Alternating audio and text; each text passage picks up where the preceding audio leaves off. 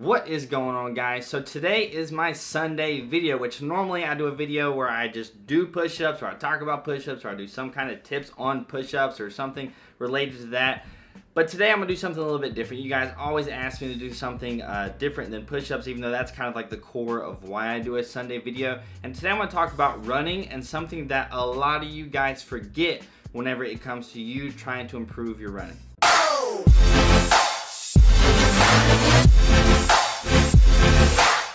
Now, what is it that you forget, or at least a lot of you forget whenever you're trying to improve your running? People will send me messages all the time. They're trying to improve their run. What should they do? Or people will send me messages and they're like, hey Matt, you know, I've been running and I've been pushing it really hard and I'm getting shin splints. My legs are hurting. Like, what should I do? What do you recommend that I do?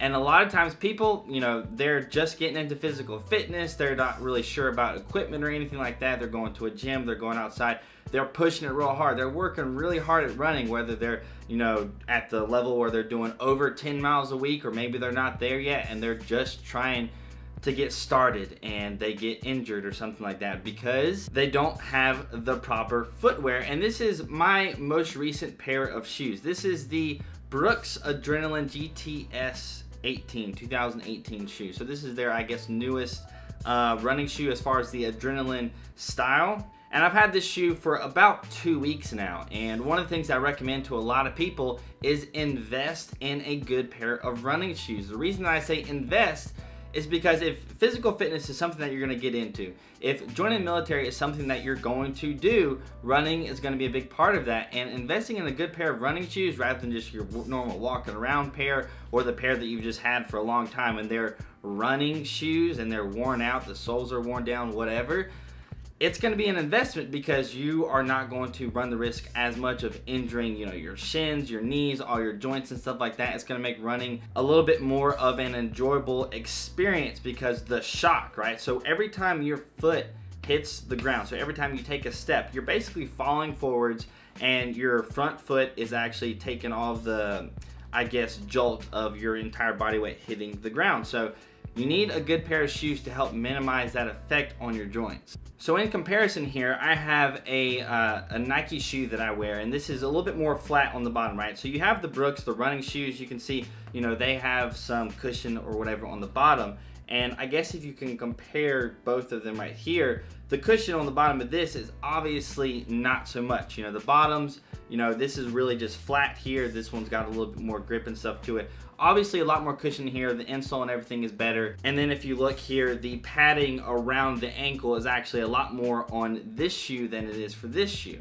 And what that's gonna do for you is if you have one of those shoes that's, you know, crappy, it doesn't have good enough padding, you know, it's pretty flat, doesn't give you good support and everything. Whenever you go out for a run, you know, if you're running outside on concrete, you're going to run at higher risk of actually getting injured just because of running. So running itself, you know, if you're first starting out, you know, your body might not be used to that. So you want to make sure that you have a good pair of running shoes because your body is not used to it. I mean, you know, sometimes I'll go to the gym and I'll wear those shoes on the Nike shoes. I'll use those on like my squats days or my deadlift days or whatever, where I'm actually going to do things where I need more of a flat shoe. And then every now and then I might try to run on the treadmill or something with it, and I don't want to run with those shoes because they're just not made for running. There's a lot of Nike shoes, the Nike free runs, that a lot of people use for running, and they're really not that great of running shoes. Even though they're called free runs, they're not that great of running shoes for what you are probably trying to do, which is kind of join the military.